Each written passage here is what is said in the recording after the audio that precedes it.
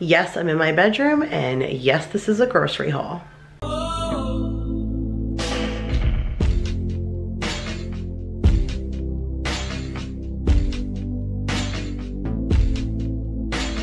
Hey guys, Kira here from 50 Shades of Mom, tips for all shades of mom life, and in today's video I am back to share with you a Costco haul.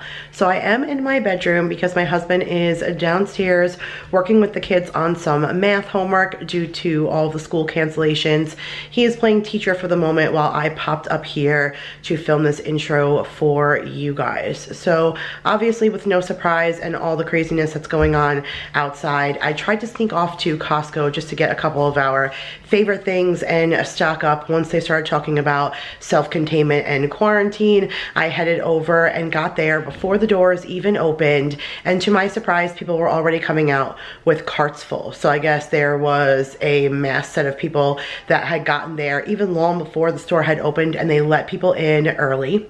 I don't know if you've ever been inside of a Costco or a BJ's, some kind of warehouse store, a Sam's, but the registers are usually up at the front, and then you have this large warehouse. Well, the line went from the registers, obviously at the front, all the way to the very, very back of the warehouse store and then looped around. In my particular Costco, that's where the water is, and that's what I went for. I know it's not a hurricane, but I stocked up on water because that's what I like to use for my coffee. So that's what I went there for, and things were already picked over. I had never seen really anything like what I saw. I used to live in New York, so I lived through plenty of stock up snowstorms. I've lived through hurricanes where we went and stocked up for stuff. I know what happens when people panic about, you know, possibly being stuck inside and not being able to get all of their items. But I never saw quite what I saw this time. I mean, two women were literally fighting and had to be dragged out of the store because they were fighting over the very last bottle of Pantene shampoo. I was just blown away. I've never seen really what I saw inside of the store. So this isn't a very large haul. I wasn't going in there for a massive amount of stock up. I just wanted to grab some of the things that I know we like to use because I didn't know when I would be able to get back there again. So I did include the prices. I will take you down to my kitchen counter where I show you guys everything I got for this panic haul at Costco. Okay guys, there it is. My really small apocalyptic survival from Costco kit. This is about all I was able to get my hands on, and I don't know if I will have to go back. So you guys may get another bonus Costco haul. I'm still not sure, but I did the best that I could. So I did get some extra virgin olive oil. I mentioned that I just got a small one in my grocery haul, and I was holding out till the next time I went to Costco. So I was glad I remembered to pick up that. And then I did get the big pack of Annie's mac and cheese. I've been getting them from Walmart because they've been on rollback for $1, but this was a $4 off instant savings. So this was $8.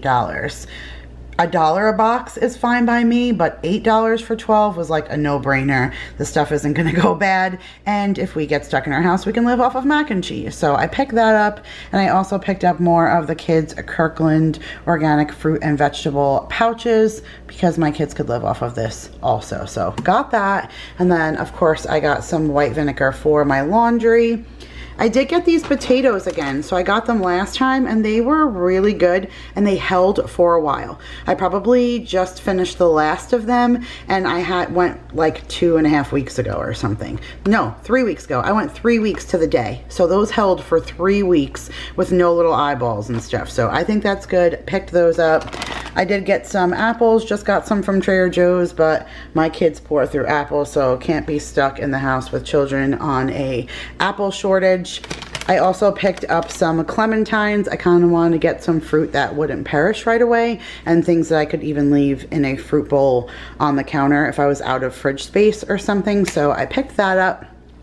And then I did get a big 12 pack of the Contandina sauce. I've been buying this whenever I go, randomly, just a few of them, but I use like 4 every time I make a pot of sauce. So this is 3 pots of sauce for me, and I do that probably once a month, sometimes every 3 weeks. So this will last me a while, but it's just smart to have it on hand so I don't have to keep picking it up in little increments. Got another thing of the mixed nuts. We poured through that in the 3 weeks. I've probably been out of this for a week, so it lasted for 2 weeks. 15 bucks, I think it was, which I didn't think was a bad deal in comparison to the one at Walmart. This actually stacks up as a better deal, but I can't see myself buying 2 and spending $30. But then again, if I'm gonna go and still want nuts and buy them from Walmart, it probably is smarter. So maybe if I go back, I'll make sure to pick up more of these, but they were really delicious and they're the perfect blend, perfectly salted, super good. All right, enough about nuts. All right, I got these chocolate French crepes. Vanessa from Lemonade Mom got these the last time that she went, and I was like, trying to decide whether or not I wanted them, and then they mentioned to her at the register that it was the last time that they were going to be there. Like once they were out, they weren't going to get any more in, and so I wasn't going to leave the register and go back. But when I went back this time, the fact that there was still some on the end cap, I felt like that was somebody telling me, Kira, buy the chocolate French crepes and see if your kiddos will like them. So it's a whole bunch of know this and know that. They're non-GMO, so that's good, and they look super yummy. They're just chocolate hazelnut, like Nutella filled crepes. That just sounds, I don't know, amazing. Got another thing of butter. I even picked up a butter from Walmart, so I definitely won't be on a butter shortage, that's for sure. And then I did pick up this meat antipasto again. This is really great, you guys, and it ends up being $6 a package. It's black pepper coated dry salami, Italian dry salami, dry capicola, and then prosciutto, and it makes the perfect Italian sandwich. Absolutely delicious, and the packages hold since they're separated, so I love that. I'll freeze one and then put one in the fridge, and it's perfect for sandwiches since there's a possibility of being stuck home. I got 2 things of cheese, one Colby Jack and one mild cheddar. I like to shred them myself and then just put them in a bag and use them whenever I need them.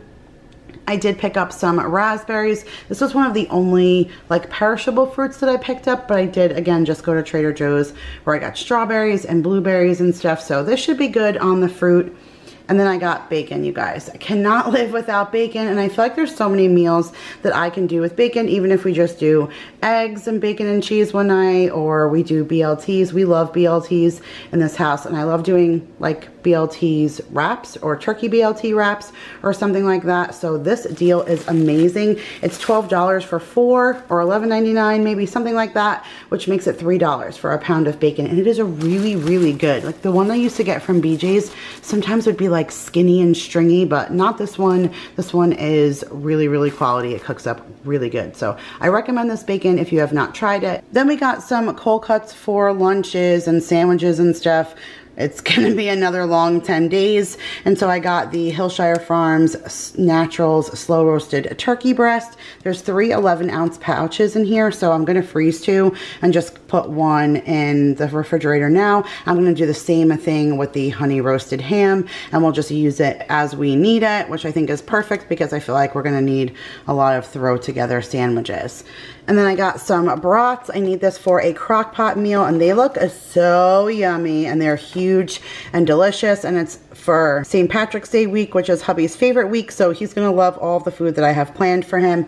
And then I got 4 dozen eggs. They did not have that big 5 dozen box. It was just like 2 dozen or 15 dozen. And I was like, whoa, Kira, you do not have the refrigerator room for that. Slow your roll. So I just got these ones, which is the ones that I actually like the best anyway. They're the organic eggs, the large ones. And these are the ones that always seem the best to me, the best flavor, the brown eggs, but we shall see. And then water, you guys. This was the only water that I could get, which absolutely drove me crazy. They had a limit of 5, but honestly, I stopped at the 3 because I know that I'm literally gonna have to individually dump any of these bottles into my coffee pot. So if you guys aren't new, I've mentioned that I hate the water here in Texas, in my particular area in Eastern San Antonio. And every single morning when I go to make my coffee, I use bottled water. And I really like those big jugs that I get from Costco. And when I tell you that it looked like this company, and it says they're made, yeah, it says right here that they're made in Texas. This is probably the only water that they were able to get, because when I rounded the corner to where that the water was, this is all you could see was just the red, white, and blue, like Texan flag kind of thing. It's all you could see because the whole floor was filled with pallets of these. And so this was it, and your limit was 5. Like I said, I stopped with my 3, but this is literally going to be how I drink my coffee for however long it takes for me to go through them. But unbelievable. It was definitely, like I said, the dawning of an apocalypse. And then they had my Tyson chicken breast tenderloins. Love these. Like, I've been looking for these for weeks and months now, and then they finally came back in just when everybody was ravishing them. And I actually put them in my cart, and then I went down and I realized I forgot the eggs, and when I came back they were already gone. So thank goodness that I went when the doors opened, because I wouldn't have gotten water and I wouldn't have gotten my Tyson chicken nuggets. But that was it, you guys. I am blown away at how small my haul was, but I definitely got some essentials to get us through the next couple of weeks. Alright guys, so that was it for this time's trip to Costco. I hope you guys enjoyed this video, and if you did, make sure to give it a big thumbs up. If you guys are new here, I do post a Costco haul at least once a month.